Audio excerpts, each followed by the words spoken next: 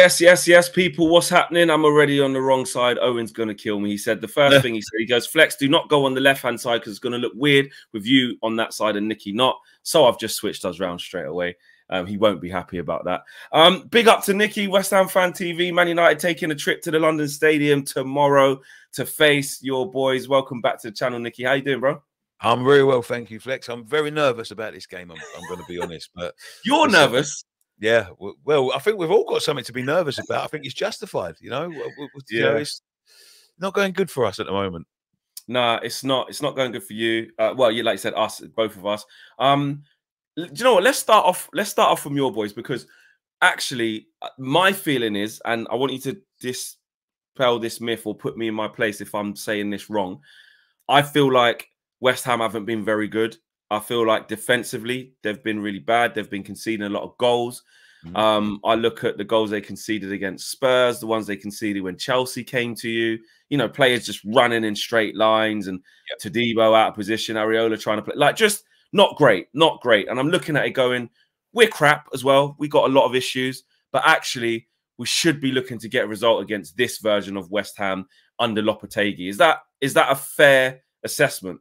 I think it's fair. I think it's fair, and I think it's fair for me to say the same thing about you guys. You know what I mean? Like, I think both managers are going to be looking at this as a chance to sort of take advantage of the poor form, take advantage of the the holes that they've got in the team, the lack of midfield. I think both of us, it's going to be like watching a donut tomorrow. You know what I mean? Be like ring around the rosy, but yeah, I think it's a fair assessment. I mean, to be honest. Second most goals conceded in the league. So, you know, the stats don't lie, as they say. So, yeah, I can't argue against any of that. But, you know, I haven't seen much, you know, and I said this last week when we lost to Spurs. You know, we've got to see something now from Lopetegui because his time is running thin. And I think Ten Hag is running thin as well. So both managers perhaps could come into this game with a different sort of mindset, you know. But a win against Man United at home would... You know, as much as you're bad, you know, you're still the Man United, and I mean that with the greatest of respects. You know, probably the biggest side in the world, not the best team anymore, but the biggest team name in the world. So it always gives anyone that gives you a game and beats you a bit of a boost. And I think that both managers are going to be looking at the same thing. You know, look, Ten Hag is going to be a good chance to get the players, you know, playing away from home. It's a big pitch. It's you're not going away to somewhere like Brentford or Luton. You know, it's going to suit the Man United way. But we've got to win tomorrow. Yeah, and I would say there's a lot of similarities. We've got to win as well. I mean, the run of form that we're on, 1 win in 7 in all competitions. And I know Europe's a different thing, but 1 win in 11 in Europe. Haven't won in Europe for a year. So, you know, in isolation, the draw against Fenerbahce, you know, I think they've lost like one of their last 20-something games there in Europe. Like, people don't go to Fenerbahce and win. Like, they don't very often. It's Turkey's a very, very tough place. But so some positive United fans are sort of saying, you know, you've got to look at it in isolation. Porto, tough place to go, and so is Fenerbahce. But unfortunately, we don't have the pleasure when the team's been performing so bad in so many other areas for so long. Yeah, isolation doesn't really count. Unfortunately, it's just how it goes. Like, you have to look at the whole picture, and the whole picture is that we're not scoring goals. We are boring and mundane. We're not seeing improvement on the pitch, and we've spent money and we're not getting a return on that. That's the fact. West Ham, Flex. Everything you've described there is exactly the same. We are in the same boat. We are in the same boat. Well, the only thing I'd give you lot is that at least for you, like you're saying, Lopetegui's what, 9 games in? Is he 9? How many games is it? This would be 9th. This is the 9th game. So he's basically 8 games in, right? 9 including tomorrow, into a new tenure. And it hasn't started well, don't get me wrong, but at least the saving grace for any manager who hasn't even been there 10 games is, I'm still trying to do this, that, and the other. I've got a lot of new signings. Give me more time. At least he can say it. You know what I mean? I can't say that. But you know, you have to read the signs, early signs. Early signs are an indicator. You know, and I remember you saying the same thing about Ten Hag. You know, but you know, can we afford?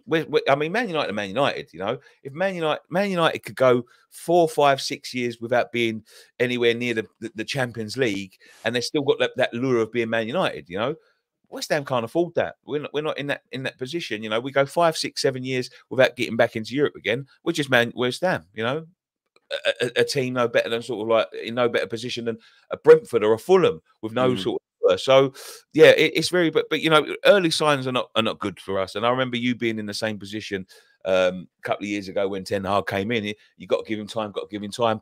And what's happened? You've wasted 3 years, and now you want him gone. You know what I mean? Yeah. So yeah, you know, early indications for me. Listen, I like to be proven wrong. I was proven wrong to a certain extent with David Moyes when he first came in. You know, I didn't want him in the first place. I wanted him gone. But you know, we went on to. I mean, I saw you straight after the final. Remember when we done the Champions League final? Stream. I was, you know, I'd had the time of my life. So, you know, but you know, you want. That's the problem with success. Once you get something, you want more. You want more. You want more. And you know, you're always looking for the next way to do it. Unfortunately, I don't think that's, you know, this guy's the right guy for Man United. No, in my opinion, and I know, you know, a lot of Man United fans are going to be, you know, upset that I said that, but no, that's only my opinion. I'm looking from the outside in. A lot of them will agree with you now. I think there's been a big shift recently where, you know, some of the most staunch Eric Ten Hag defenders or backers, and nothing wrong with that, by the way. I'm not digging them out. Like I've been there. Up until that Spurs game, I was there saying, listen, give him this season, let him try and turn it around. But the Spurs game was the last straw for me. I think, you know, in the football community as well, Flex, I'm going to say this as well. You're allowed to change your opinion. Well, apparently you're not. According to Abby Summers. No, you're not, mate. According to AGT, you're not. I will argue with them to you know, you know, we work in opinions. That's our business. Our business is opinion. And if you stick to one opinion, you're a fool, because opinion changes. And I'll say this to the two of them: opinion changes based on the fact in front of you, based on what the information is available.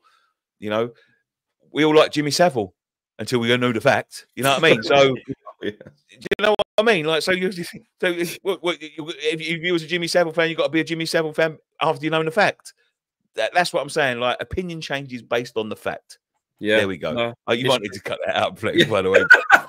No. Listen, it is what it is, though. It's in terms of the principle of what you're saying.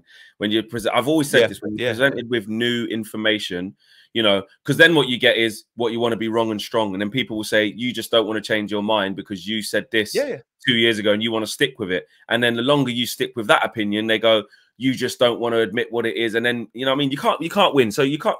We're in a position where we're not trying to. You're a foolish man if you back your initial opinion despite no new information. Exactly. You know, that is, you know, you can only react to what's in front of you. 100%. So, there we go. In terms of the game then, Nick, so what can we expect from West Ham? They're set up. Obviously, there is no Kudus. Does that mean you're looking at what? Somerville on the left, Antonio up front?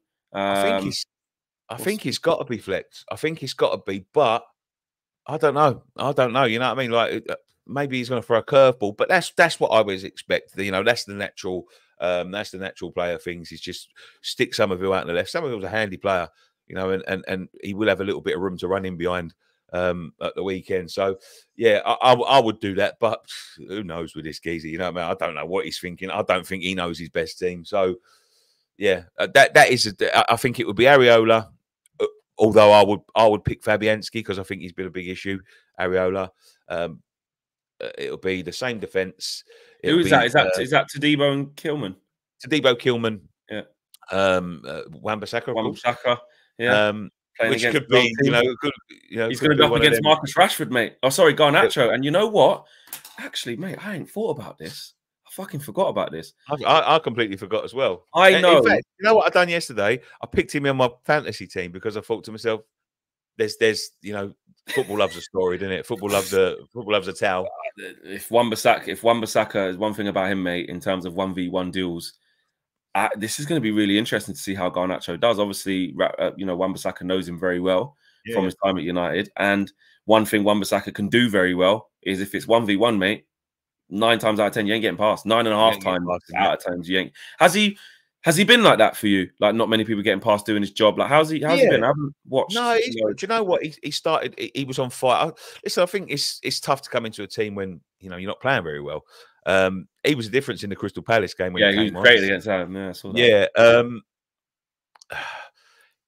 He gets caught out of position a lot. That's what I would say. But I can't make a judgment based on whether that's the manager's faults or his own faults. But he's been fine for me. He has good games, he has bad games. He's had more good games than bad games, so I can't complain. I think. Well, I will say he is capable, just off of knowledge of watching him game in, game out for like 5 years. I know he's capable of going.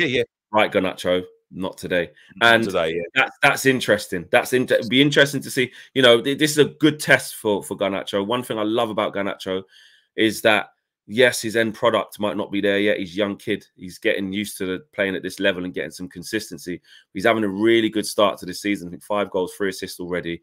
He's already beaten his score. Last year he had no goals by this time. Do you know what though? Even really well. He wants the ball all the time. Even despite that, Flex, I'm a big fan of his. He's the type of player I like. He's an exciting player. Yeah. He's a nippy little player. But I'm a big fan of his. Yeah, good battle. I'm a big fan of his. I didn't take that. Okay, and what Emerson left back? Emerson left back. Yeah. What's happening in central midfield these days then? Who knows, Alvarez man? On the bench sometimes. The problem is with Alvarez, mate. Listen, I'm not. I'm Marmite with Souček. Sometimes I love him, sometimes I can't stand him. Can't knock the geezer's personality, but it's the same with him and Antonio, right? And I've said this forever. No matter what we think, there must be something about him because every manager that comes in picks him. They pick him. They try new things and they end up getting back in the side. So there must be something about the geezer. But it probably will be Souček. I'll bring in Alvarez, although Rodriguez did play well. Rodriguez had a little bit of a tough start. It'll be the same front four. Paquetá, no, it won't be the same front four at all. It'll be Paquetá, Bowen, Somerville, rather than Kudus, unfortunately. And Antonio will lead the attack. Although I have heard Fulkrug may be coming back. Yeah, I mean, interesting. Really, that looked like a really good signing as well. He knows where the back of the net is. You see him at Dortmund. Came here a couple of games. You're going, fucking hell, got parachute on his back in, but I don't know about that. And then you go, need Antonio, need a battering ram. You need someone mobile up front, and it just changes back to Antonio. He's seen off Haller. He's seen off what's his Scamacca. He sees them all off. Good players, good players, good quality players. Weird. It is really weird. Like you said, it comes to a point where you just got to respect Antonio. You just got to respect Mikel. You got these guys, these foreign guys coming in, ain't taking my spot, mate. They can be the new flavour of the month, but they're going to come back to me. So, yeah, I mean, from our perspective, quick team news. Obviously, Bionana in goal. I'd imagine Dallo at right back. I think Mazraoui will go back to being at left back. We won't be putting him in the fucking number 10 like we did against Fenerbahce for some stupid reason. I think it'll be De Ligt and Martinez back in at centre backs. Interesting what happens with Ugarte. I think he might go again. I think he might. I think now Bruno's back. I think he goes Ugarte, Eriksson, Bruno. I think he'll go. Bruno definitely straight back in. No qualms about that. I'm certain Højlund will start. He's coming back from injury, so didn't start in midweek to keep him fresh. And Xerxes was pulled off quite early in the second half because he wasn't having a good game at all. And I don't think you can look past Rashford and Garnacho again. They've got to start. Yeah. So, right, let's lock in the predictions. Nicky, what are you going with? As I said before, Flex, head over heart 2-1. Head over heart 2-1. Heart overhead, sorry. Heart overhead. Heart overhead. Yeah. It might be boring, but I'm going to match you the other way. Head over heart, or shall I say heart overhead? Yeah. 2-1 Man United. I think it's a good time to play West Ham. I think we can get it done. But would I be shocked if we drew? Would I be shocked if we lose? No, I will not. It's going to be a very tense affair for both sets of fans. I could see a shit draw, mate. Honestly, I could see a shit mundane 0-0 or 1-1. I could even see that as well. Yeah, basically, me and Nicky said anything can happen. So there you go. Yeah, there you go. Make sure you guys subscribe to West Ham Fan TV. Make sure you check out all the work that Nicky and the boys are doing over there. Also check out the Omeli app as well. We did a preview on that earlier on as well. Yeah. And there's so much more to come on that platform. And after the game, Nicky's going to be live on there with his lads. Hopefully with West Ham tears wanting Lopetegui out. Hopefully that. Take care, guys. We'll see you again. Another preview. Right out of here. Peace.